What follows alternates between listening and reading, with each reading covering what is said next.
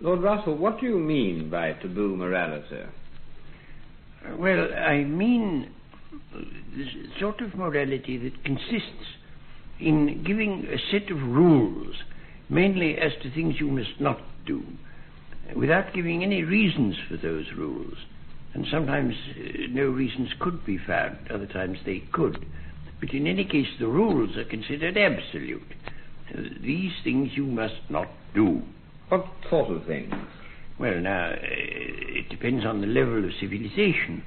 Taboo morality is the primitive kind. It is the only kind, I think, in primitive tribes, where, for example, it would be a rule, you must not eat out of one of the chief's dishes. If you do, you will probably die, so they say. And there are all sorts of rules of that sort. I remember the king of Dahomey had a rule that he must not look long in any one direction, because if he did, there would be tempests in that part of his dominions. And so there was a rule. You must always be looking round. But those are sort of taboos from what we would, I suppose, consider primitive societies. What about our own? Well, our own morality is just as full of taboos. There are lots of things, even in the most august things. Now, there is one sin, definitely recognized to be a sin, which I have never committed. It says, thou shalt not covet thy neighbour's ox. Now, I never have, but I don't quite see what harm I should do if I did. Yes, but what about more sort of matter-of-fact or everyday rules than that? Are there examples of taboo morality? Oh, yes, and of course a great deal of taboo morality is entirely compatible with what one might call rational morality. For instance, that you shouldn't steal or you shouldn't murder. Those are precepts that are entirely in accord with reason, but they are set forth as taboos, and when they're set forth as taboos, they have consequences that they ought not to have. For instance, in the case of murder, it's considered that it forbids euthanasia, which I think a rational person would be in favor of. But do you put in the category of taboo morality things like Hindus saying you shouldn't eat beef? Yes, those are typical things of Hindu morality. The Hindu says you shouldn't eat beef. The Mohammedan and the Jew says you mustn't eat pork. And there's no reason for that. It's just a taboo. But you don't think these taboos serve any useful purpose? Some do and some don't. It all depends. I mean, if you get a rational basis for your ethic, you can then look into the taboos and see which are useful. But the prohibition of beef, I should say, it doesn't do any good at all. It only means that a large number of cattle have to die very painful deaths.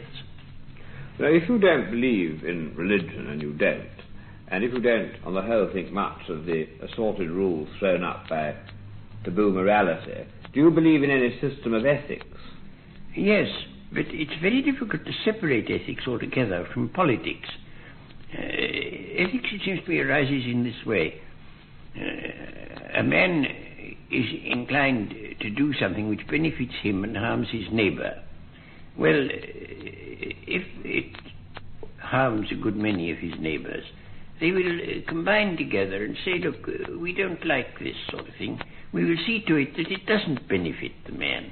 And that leads to the criminal law, which is perfectly rational. It's a method of harmonizing the general and private interest.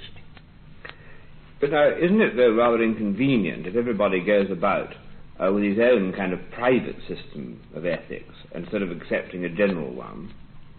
It would be if that were so, but in fact they're not so private as all that, because, as I was saying a moment ago, they get embodied in the criminal law, and apart from the criminal law, in public approval and disapproval. People don't like to incur public disapproval, and in that way the accepted code of morality becomes a very potent thing. But is there such a thing as sin? No, I think sin, it's difficult to define. If you mean merely undesirable actions, of course there are undesirable actions. And when I say undesirable, I mean that they're actions which on the balance, do more harm than good. And of course there are. But I don't think sin is a useful conception. I think sin, the essence of what people mean when they talk of sin, is that it is a positive good to punish the man who does this sort of thing. That you should punish murderers not only because you want to prevent murder, but because the murderer deserves to suffer. But are you saying that sin is really an excuse for cruelty in many cases? I think very largely. I mean, I think only cruel people could have invented hell. People with humane feelings would not have liked the thought that those who do on earth things which are condemned by the morality of their tribe will suffer eternally without any chance of amendment. I don't think decent people would have ever adopted that view.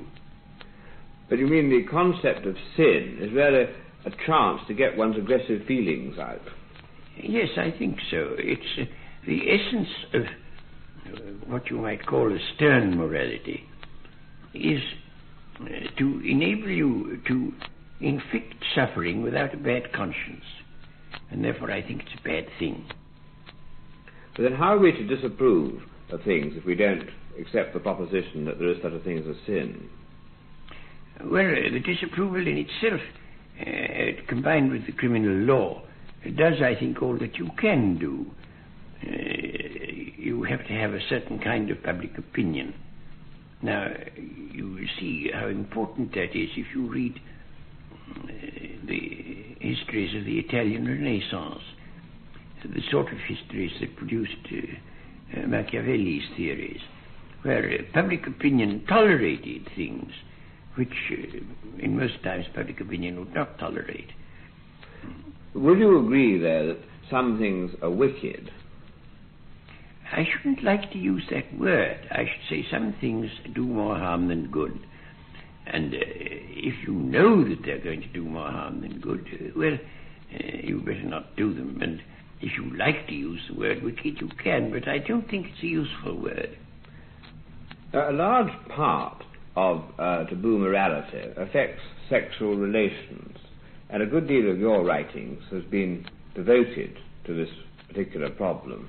How would you say that people who want to live sensibly so far as sex is concerned, how should they conduct themselves?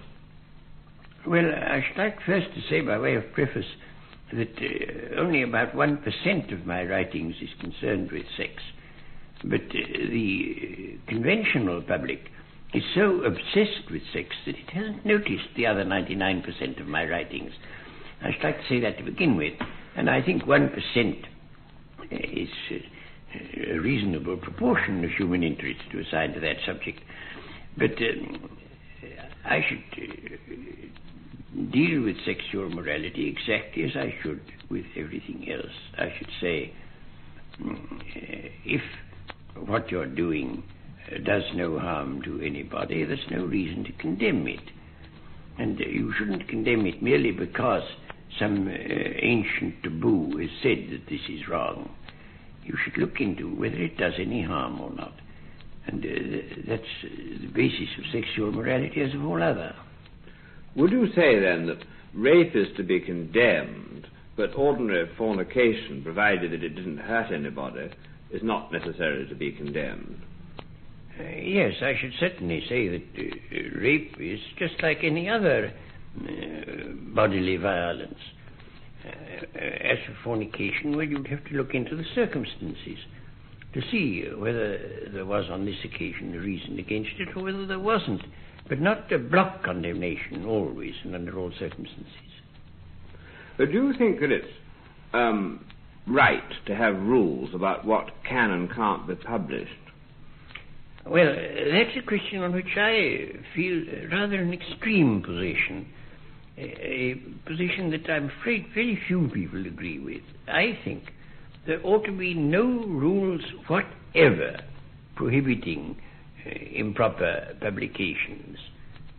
I think that partly because if there are any rules, stupid magistrates will condemn really valuable work because it happens to shock them. That's one of the reasons.